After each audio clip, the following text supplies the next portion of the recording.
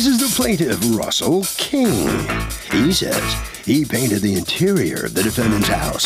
The woman hasn't paid him in full, and that's just not right. She also bragged to him about buying a new car. She has no couth, and he wants every penny of the $3,000 he's owed because he did an excellent job for that lady and is tired of waiting around for his money and deserves to be paid.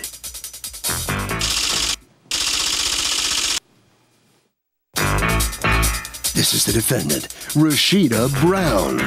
She says the plaintiff brought his young 12-year-old to work with him and had him use heavy, dangerous machinery and had him do manual labor. The man also asked her out on dates in front of his son and acted in a highly inappropriate manner.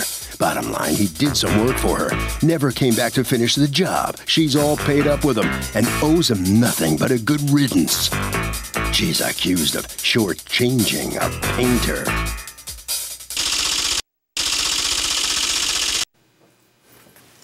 All parties, please raise your right hand. Be seated. Come to order, please.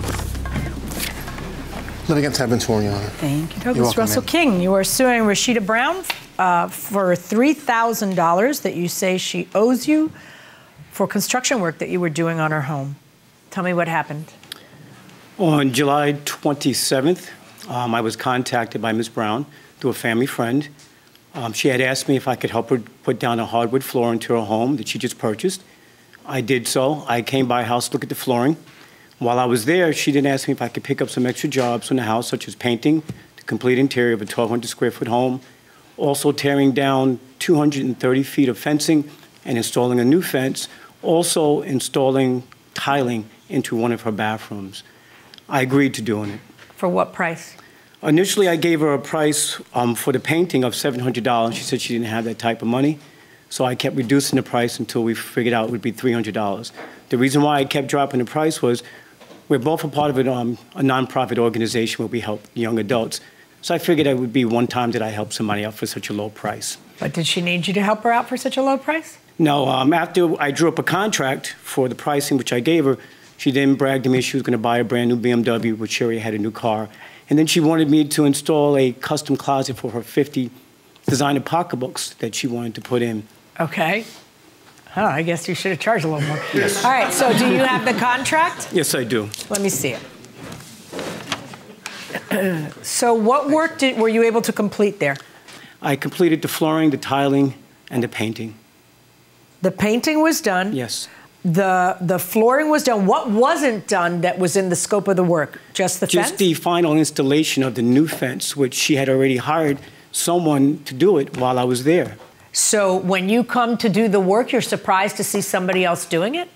On the last day, yes, because I was finishing up on the hardwood flooring, and that was my final day, and I was going to start the rest of the fencing the next day. And did she tell you why somebody else was doing it? No, at that point, we had become kind of separated on our issues. How so?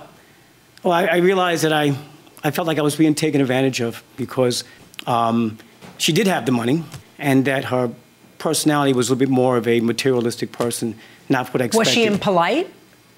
Was she bossy? Was she impolite to the people working there? What do you mean? No, she was a little bossy. When I tried to explain to her details about how jobs are done, she pretty much told me, you don't need to tell me that I know all this stuff. So I stopped explaining what I was doing to her. All right, so when you got there and somebody else was doing your work, what did you say or do?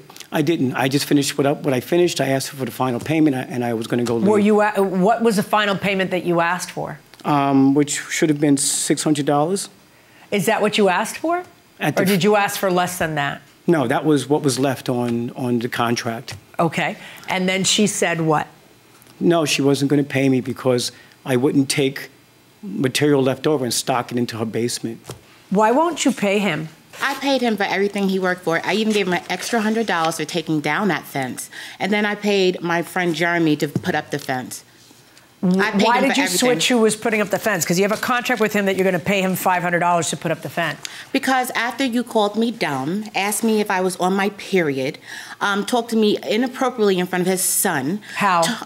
Asking me to go on dates to Cedar Beach with him. Also saying that it's okay that his 13 he's 13 now, your old son on heavy machinery. I said, is that okay? He said, oh, no, he's fine. I was uncomfortable. I walked outside. I said, are you okay? He said, I'm fine. Then I watched him cut the wrong size pieces. He ruined like almost a box of bamboo flooring. He was very rude, very disrespectful. The child or the parent? Okay. Oh, no, the kids are the sweetest kids ever. The mom does a great job with them. Okay. I work with the mom Thursday. I teach an adult class on Thursdays. I see her there all the time. Those kids are well-behaved, well-dressed, mannerable. So I didn't even know what he was talking about when he started talking craziness about his wife. You know the children, that you teach dance to the children, his kids, too. Yes. All right, so explain to me, how much had you paid him until that part? I paid him for the painting.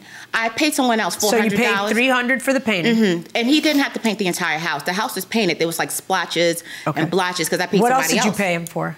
I paid for the hardwood flooring. So that's another $300, right? Right. Okay, anything else? And I paid $100 for taking down the fence. You paid him $100 for taking down. So according to you, you paid $700. $600 according to, he signed my contract. The contract he gave you. How much did you pay him? Let me look at the contract. I'm pretty sure I gave him $600, I think. Okay. Because the contract, no, was $700.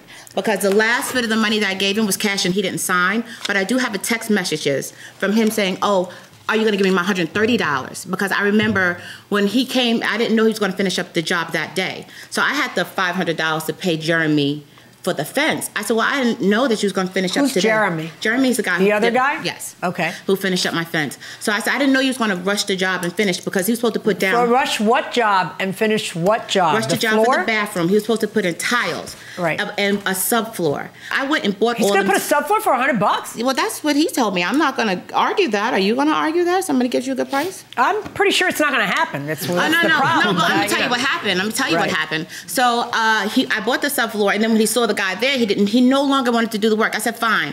He said, well, the tiles are too heavy. It'll sink through the floor. We have to return the tiles and get the peel and stickins. I said, whatever. So the peel and stickins are in now. So I just need you to listen to my question. Okay, no problem. All right.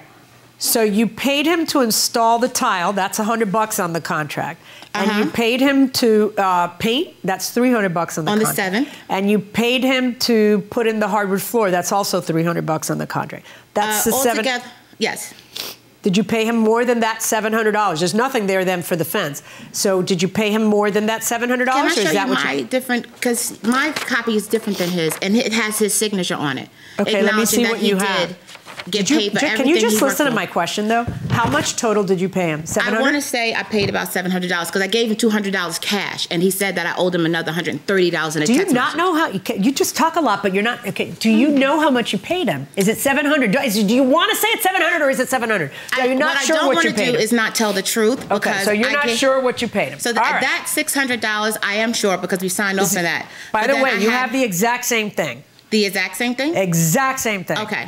All right, so according to this, you still owe $600. No way. I'm not paying for, he didn't put the fence in. Can you stop talking and listen to me? Listen to me. Okay. According to this, there's $600 owed. And if he didn't put the fence is $500, but it's going to be less than that because he already pulled out the other fence and you switched it on him. So if you have a good reason for switching, look at me. Yes. If you have a good reason for not letting him finish it, which is that he's being disrespectful or whatever else you expect, that's fine, but he would still get paid for what it is that he did do. Right. So this contract says he's owed that you're going to pay him $500 for the fence.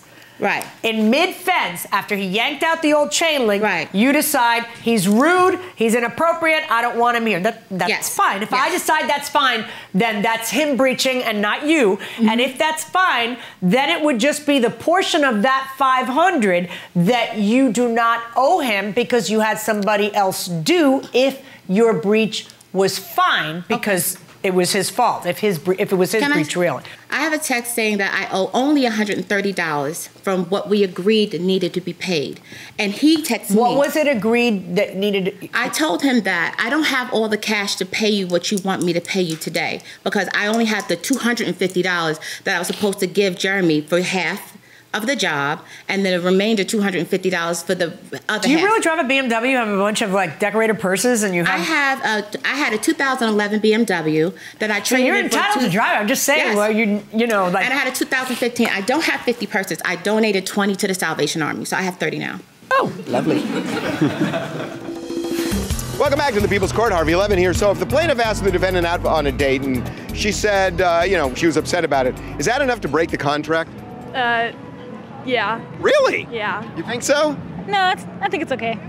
It's just this harmless thing. Yeah. Okay, so what if then he saw that she was mad and he asked her if she was on her period? Would that be enough?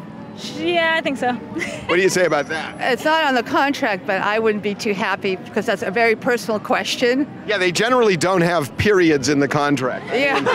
I don't know, going inside the courtroom. So tell me, all right. So you don't have any texts that show that you gave him the 100? Do have Oh, the text. text of the 130. Right. Let me see it. I'd like to see it in your phone if you Okay, don't no mind. problem. Okay, so there's a series of texts where you talk to each other and you're discussing what's owed, and in them you say, I'm going to stop by Sunday for the $130 balance. How did 130 become 600? How did 600 become 3,000 in court today?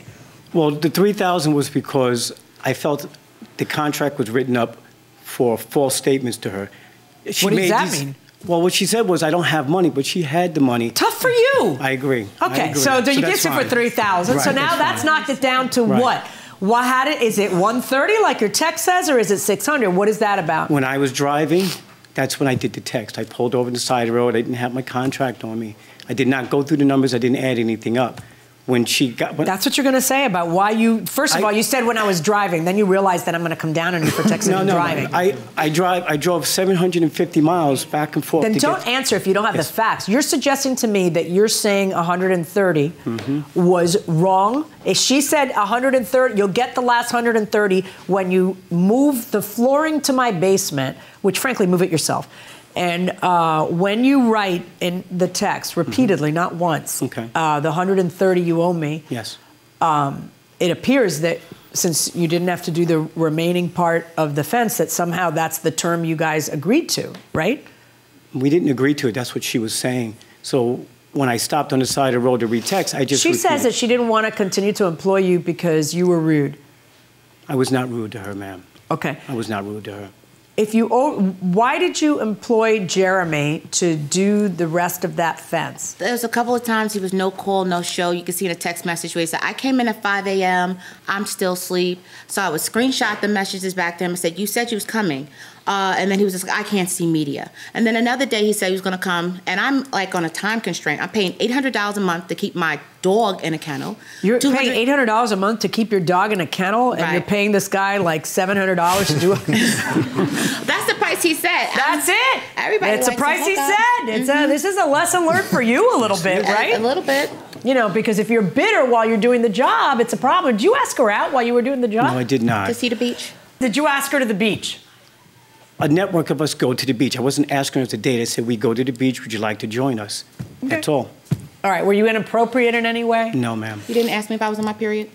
I did that one time because she was acting really strange that day. I was having a bad Bad idea. Yes, my friend. I agree. Very bad idea. You didn't curse me out? You didn't? Okay, stop talking to him directly. Okay, no problem. You know what? If it's good enough for you guys, it's good enough for me. I'm going to order you to pay the $130. And as far as the stuff he left there that was, you know, yeah, maybe it would have been nice to bring it to the basement, but seriously, I would do that in 4 seconds. It's not a reason to hold back whatever money you owed him, according to you at that point. And according to him.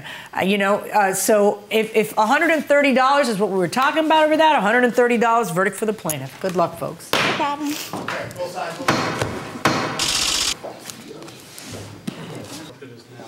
All right, well, he sued for $3,000. He came out with $130. What's your reaction on this That's fair verdict? enough. That's fair enough. Yes, I just wanted to get paid for the actual work that I did. Mm-hmm. You regret any of your behavior or things you said to her? Yeah, maybe I shouldn't have asked if she was on a period. Okay. Thank you. Hello. Oh, so how you feeling about the outcome of this case here? Good. Yeah? Yeah, Mm-hmm. I think it's fair. All right, he kind of feels like you tried to, Dupe him. stiff him. No, absolutely not. I would have paid him. And you had all those, and you have all those handbags that you were bragging about there. Irrelevant, but I wasn't bragging about anything. If I got it, I got it. How many handbags you got? I have 30 now. 30? Mm-hmm. What do you do with them? I wear them. This is one. Isn't it pretty? Thanks. Harvey? You know, you can cancel a contract for really inappropriate behavior, but this just doesn't rise to that level.